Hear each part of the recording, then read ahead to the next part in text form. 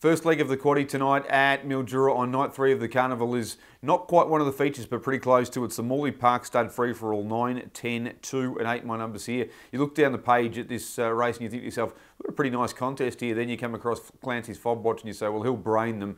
And the reason for that is he's broken 150 at Tabcorp Park, Menangle at his best. He defeated Cruz Bromack in the Pure Steel going back, a year or so when at Group 3 level he was too good on that occasion using his devastating speed. If he turns up here and uses that devastating speed, which he should because he has been trialling particularly well in preparation for his return to the races, he'll be winning Clancy's Fob Watch at a relatively short quote, you would have thought. The clear and present danger for mine is When Me Chief. He's been an absolute warrior for Darren Billinger over several seasons, but continues to race particularly well and must warrant respect here. Outside of them, it gets a little bit tricky. It's a little bit more difficult to assess exactly who's who in the zoo, though Bernie Winkle, if he crosses a pole marker early, which he should do, will get every conceivable chance, number 2. And Solar Sonic, we know, is a very good horse when he's right. I thought the recent trial at Tabcorp Park was just okay, but he'll improve off that. And if he gets a little bit of fortune from what is a very awkward alley, he can also play a leading role.